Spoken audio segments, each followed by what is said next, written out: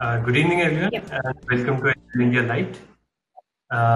Very happy to be here with Leena, who's one of my favorite presenters. I had the pleasure of attending a talk that she gave last year in Agile India 2019 on the expand contract pattern, and I'm very happy to be here again as she talks about trunk-based development and feature toggles. And so, for those of you who don't know Leena, Leena's the CTO of Practice Now, which is the easiest way to monetize your Zoom classes. She's an exceptional speaker at multiple conferences, a mentor, and generally great person to know. So, without further ado, I'm going to hand the stage over to Leena. Thank you, Siddharth.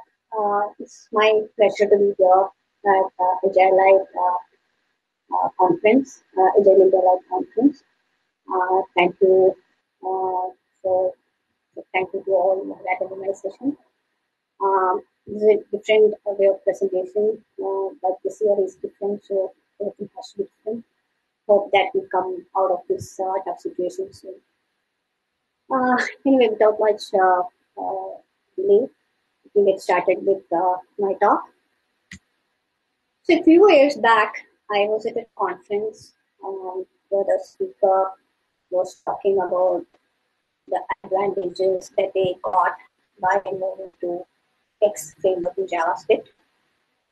And the talk was about how they moved their current code base to that framework. But one of the things that caught my attention was his quote that we wrote 100K lines of code in 6 months. And now the code is very modularized. We can add more features now, and we are happy with the current code base.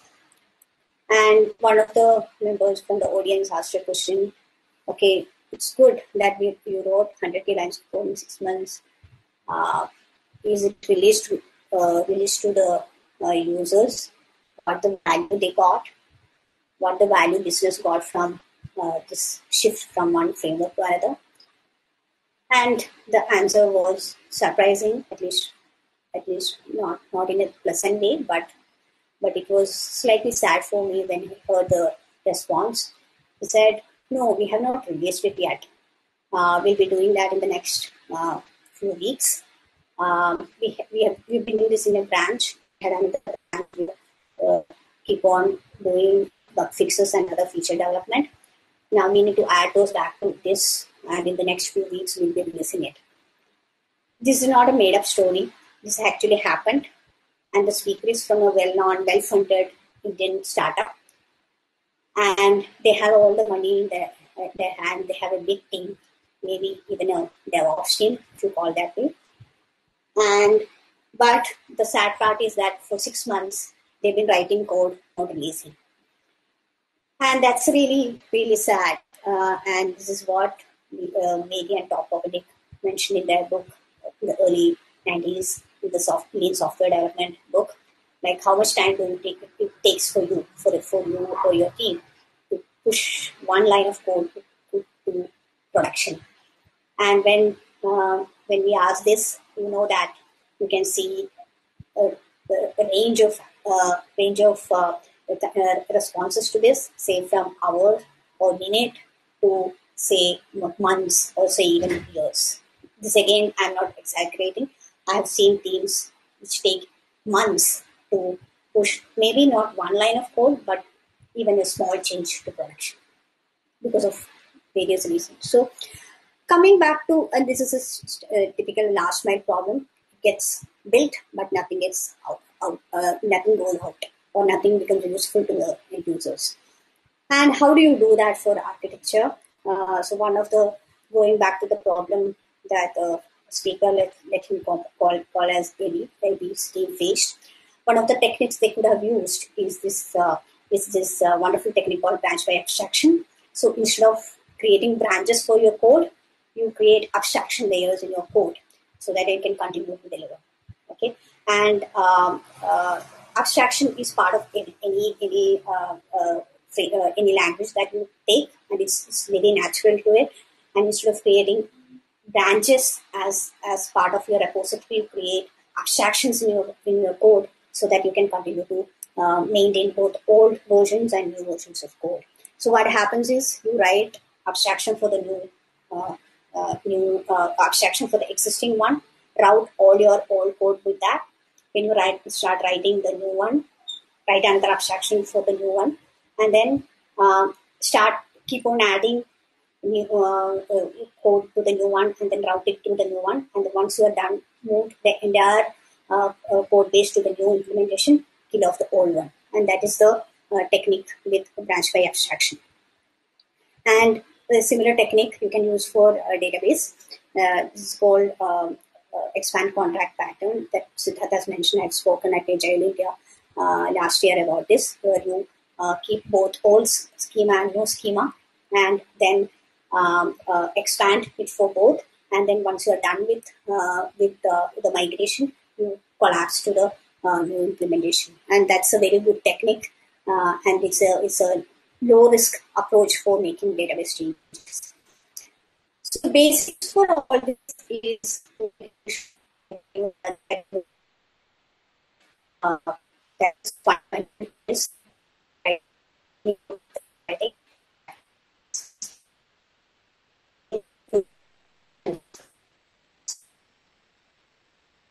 And for you to have a deployment pipeline where that is what makes your code traversing from the developer machine to the servers in a reliable and sustainable and predictable manner. And for you to have a deployment pipeline, what you need is what we call as time-based development or development and continuous integration. So continuous integration without time-based development doesn't make much sense, because the idea of continuous integration is continuously integrate that all the developers, they push to a single branch, and at least once in a day, everyone integrates that code. And that is the meaning of continuous integration, not the kind of things that we saw with every stream where they were continuously isolating, not continuously integrating.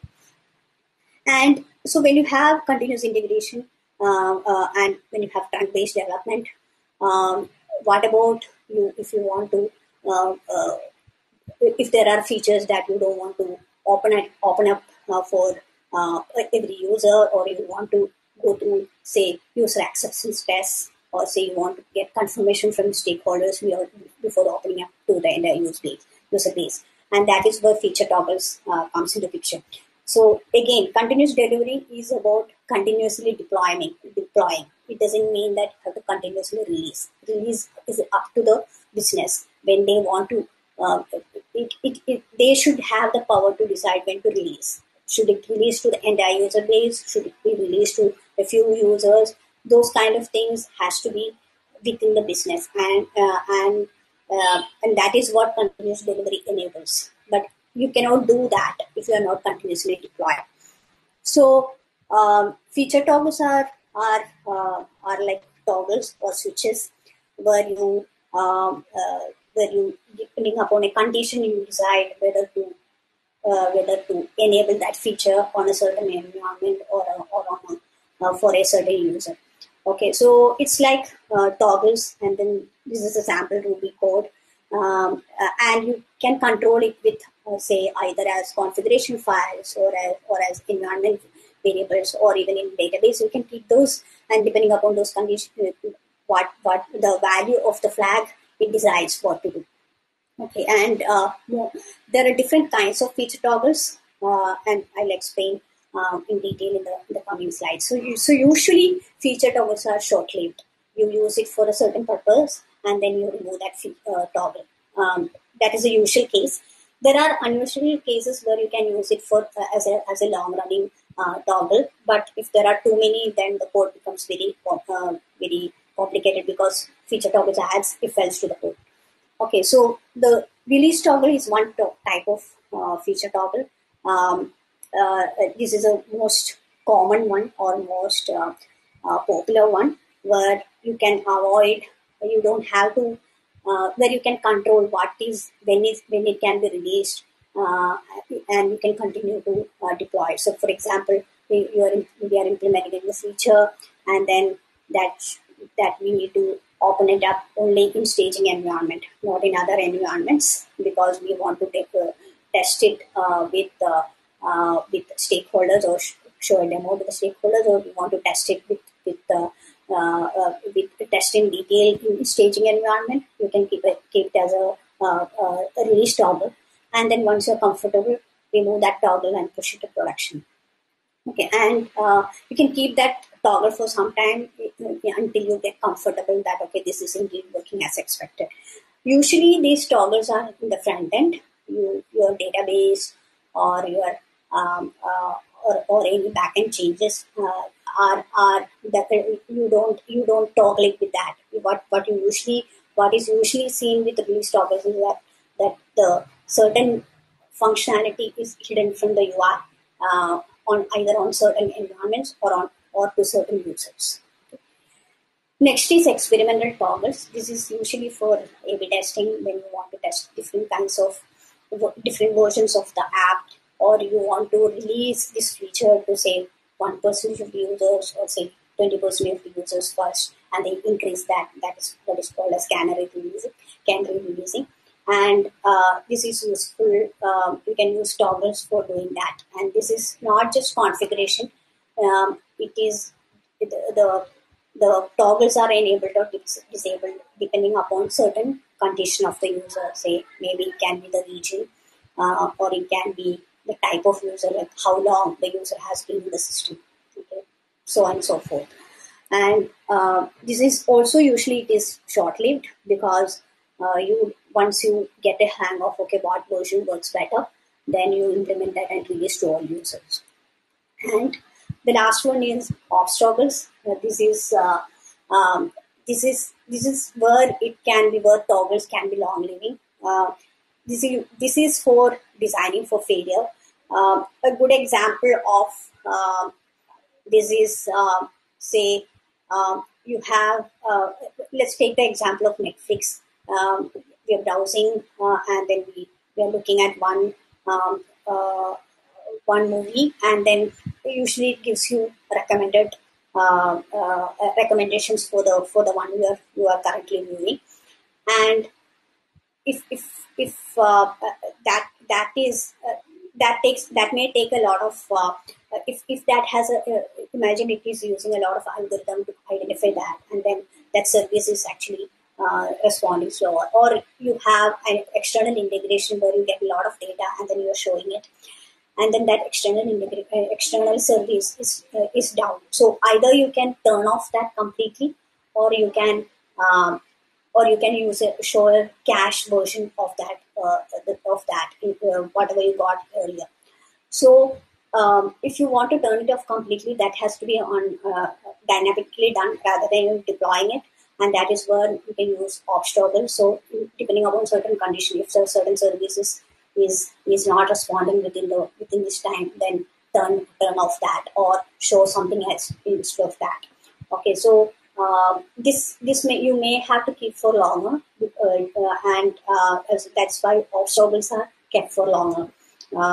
And this is usually for making sure that okay your system doesn't fail because of a external dependency or a problem that you have with some other integration. And every approach, like anything that you do has pros and cons, and this toggle is not much different in that. So this is an example from a code base that we wrote a few years ago. We had these many toggles, and you can imagine the kind of complexity that added into the system because of if else and other things. And how do you fix it? There is what is the easiest way to that's a dollar question, because there is no an easy way to fix it other than saying that okay you keep your toggles to low or to the minimum.